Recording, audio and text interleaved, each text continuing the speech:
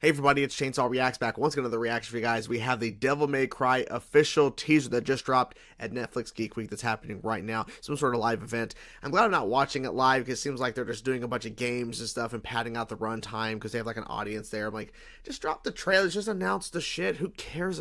Anyways, I'm excited for this. Now, I don't remember. I think there was a Devil May Cry anime or some sort of anime thing like a long time ago. I'm trying to remember because I thought I saw something about it. So maybe I'm not crazy. Maybe there actually was something back then. But the fact that they're doing this, like, this is amazing. Another, like, cause I think there was one before. But Devil May Cry as an animated show, it makes a lot of sense. I cannot wait to see. I think there was like footage or something they dropped or some sort of like small little teaser. But I'm excited to see a full-fledged official teaser for this. So let's dive into now, guys. Let's check it out. Let's go. Stop wasting the time. He's something else.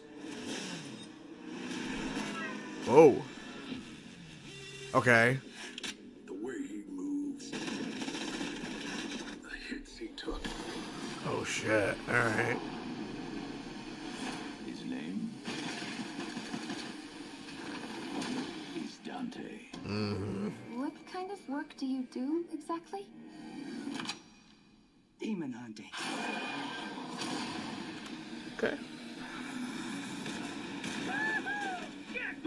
Liking the look of it. Nice. Yeah.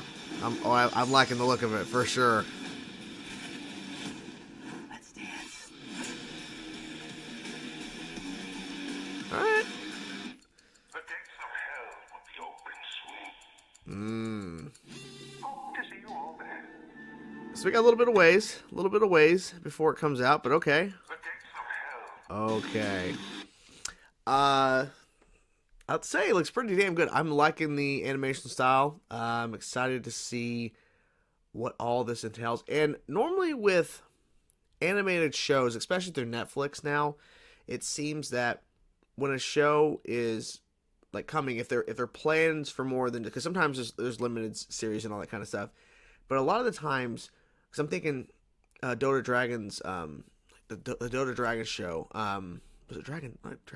I forget what the title of it was, but the Dota show they had, which was really good.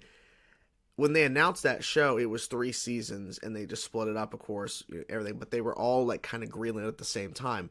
So I'm wondering if Devil May Cry is a situation where, with Netflix animation, where it's multiple seasons at once, or they already have like seasons 1 and 2 in production, and this is just season 1, and we'll get season 2 later.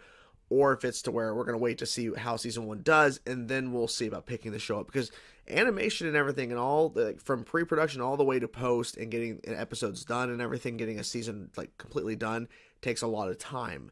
So I wonder if they've already planned ahead and have, say, season 2 of Devil May Cry already in production and being worked on, so that the release window between season 1 and potentially season 2 is not too far apart. Because I'm liking what I'm seeing.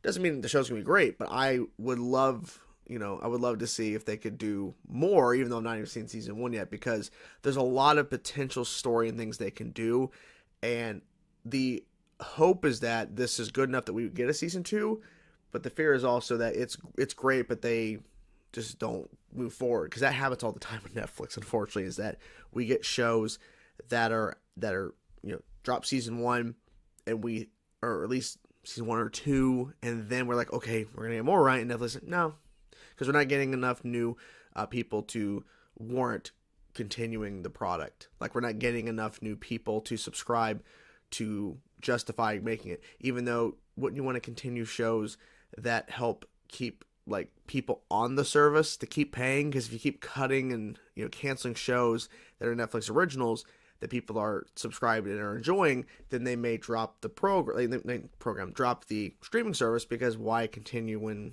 you're just canceling all the shit they want to watch? So it's a double-edged sword there, but literally, I'm liking what I'm seeing. What do you guys think of the first official teaser for Devil May Cry? Whatever thoughts you have, guys, let me know your thoughts in the comments below. Talk to you guys soon. Peace out.